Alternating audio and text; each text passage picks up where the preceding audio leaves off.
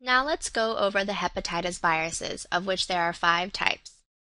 Hepatitis A is often asymptomatic, or will present with mild flu-like symptoms, jaundice, and watery diarrhea. The infection is self-limited and does not progress to chronic hepatitis or hepatocellular carcinoma. An HAV vaccine is available for patients with chronic liver disease, especially hepatitis C, travelers to high-risk countries, or those in high-risk communities.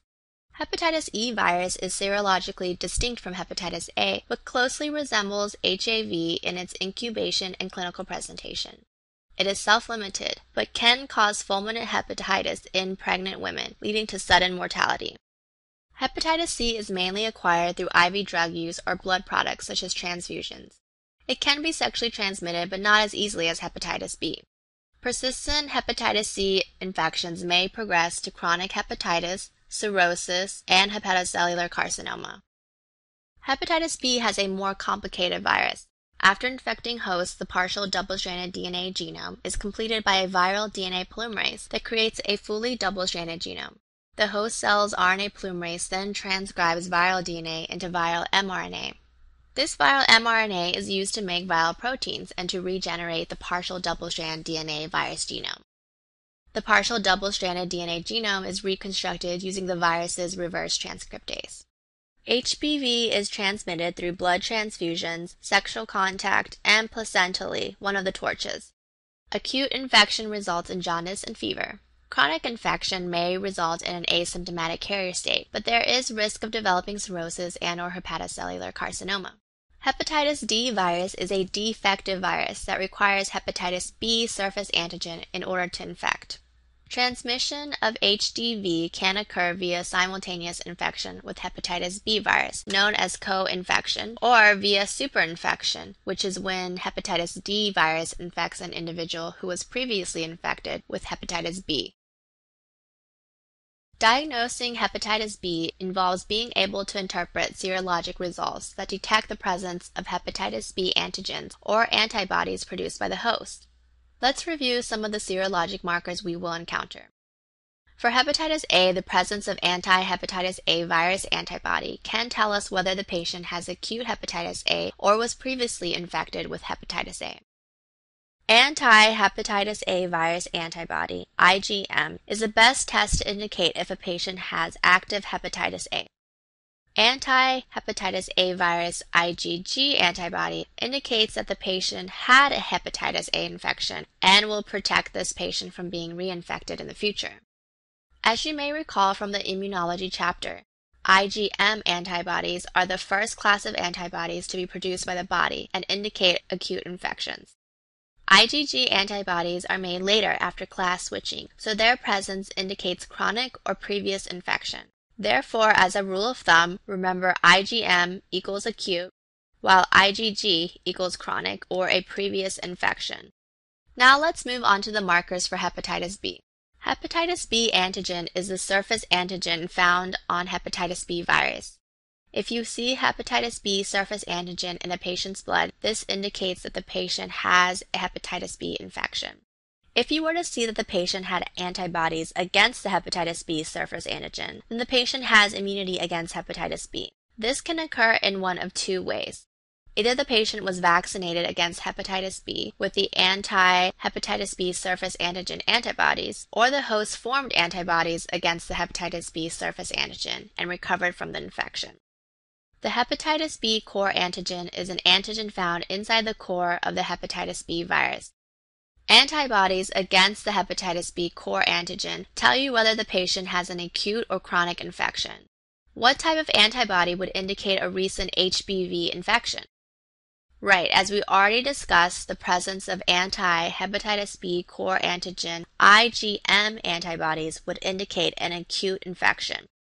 IgG antibodies, on the other hand, would indicate a chronic infection.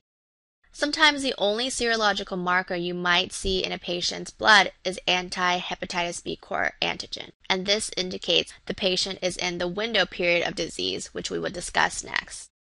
Finally, hepatitis B E antigen is another antigen found in the core of the hepatitis B virus. Hepatitis B E antigen correlates with how infective a person is. If the patient has this antigen in their system, the virus is highly transmissible to others.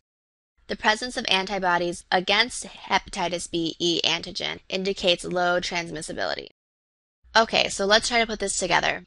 Take a look at the graph here showing the timeline for when certain serological markers will develop in the blood. The main thing you should know is that around the time of 5 to 6 months after exposure, there exists a window period where a host has been infected by hepatitis B virus and is successfully clearing the virus. However, the host has not yet begun forming the anti-hepatitis B surface antibodies against the disease, so that the only serological evidence for HBV is the presence of hepatitis B core antigen antibodies. This is the only time when a person infected with hepatitis B virus will not show hepatitis B surface antigen in their blood. So let's go through the next table, which tells us which serological markers to expect depending on what type of HBV infection a patient has. Start with a patient who has acute hepatitis B virus.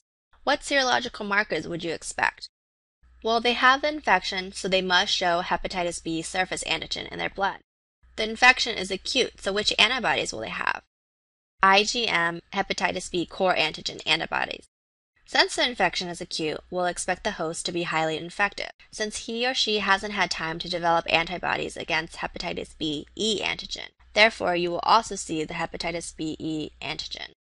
Go through each of the scenarios here and see if you can predict which serological markers will be present. Remember that in the window period, you will only see anti-hepatitis B core antibody. However, someone who recovered from the infection themselves will show evidence that they at one point had the infection, with the presence of IgG hepatitis B core antibodies and anti-hepatitis B/E antigen antibodies. Let's move on to our final RNA virus, HIV or human immunodeficiency virus. The genome of HIV consists of 2 identical subunits of single-stranded RNA, surrounded by a capsid and enclosed by plasma membrane of the original host cell, formed when the capsid buds from the host cell. There are some viral proteins you should know. P24 is a protein found within the capsid. Envelope proteins include GP120 and GP41. GP120 forms the initial attachment to T cells by binding to CD4 receptors.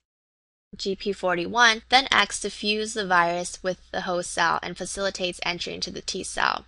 It might help you to remember that the protein with a 4 helps the virus get through the door and into the cell. The HIV genome is very complex and has 3 important genes coding for structural proteins. The ENV gene encodes for GP120 and GP41.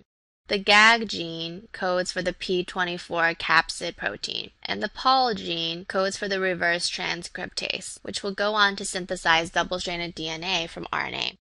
Transmission of HIV can occur through sexual contact, blood transfusions, IV drug use, and contact with other bodily fluids such as plasma and CSF. HIV is also transmitted through the placenta and breast milk. HIV primarily infects macrophages and CD4 T cells. Infection and replication of HIV within macrophages is key to HIV's ability to spread to other tissues. HIV also uses chemokine receptors, CXCR4 and CCR5, as co-receptors to help it enter target cells. HIV binds CXCR4 in order to enter T cells, while binding CCR5 helps the virus to enter macrophages. There is a population of patients who have inherited a mutation resulting in genetic deletion of the CCR5 mutation. The patients who are homozygous carriers of this mutation are effectively resistant to HIV infections. Heterozygote carriers will have a slower, milder course of the infection. Diagnosing HIV begins with the initial screening using ELISA tests to detect presence of HIV antigens P24, P17, GP120, or GP41.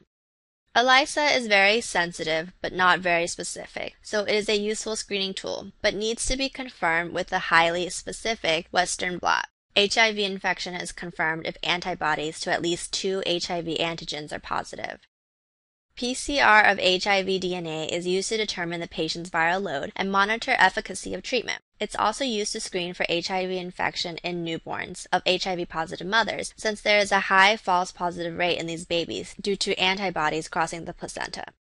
The CD4 T-cell count is also assessed to monitor treatment progress. When CD4 count dips below 200, the diagnosis of AIDS is given. AIDS diagnosis may also be given for those HIV patients who develop an AIDS-defining infection, which we will cover soon, or who have a CD4 to CD8 ratio less than 1.5.